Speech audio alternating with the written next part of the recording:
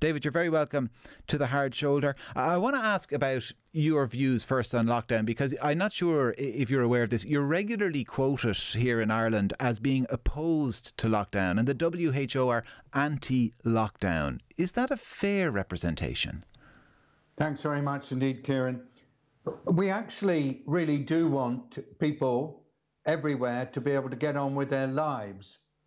And we do believe that we've got, as a community, as humanity, to be able to live with this virus as a constant threat.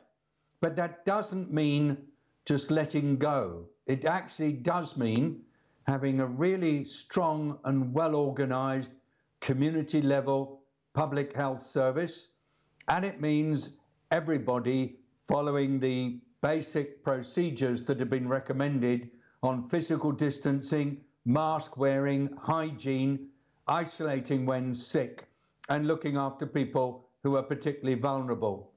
Now, we say, please avoid lockdowns, because we want those kinds of steps to be introduced and followed everywhere so that lockdowns do not become necessary. If a lockdown is introduced, and by that I mean everybody being asked to stay at home and not going about their work or their social lives, we do have to accept that this has consequences, especially for poor people, especially for people who need medical care.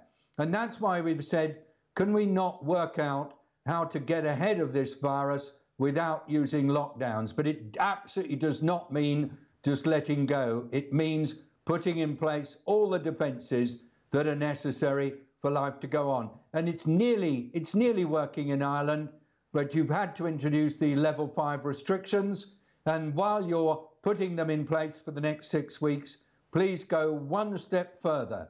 Everybody doing the physical distancing and masking, and as really good basic health services to do the testing, the tracing, and the isolating. And then perhaps Christmas can be celebrated in a way that we're familiar with.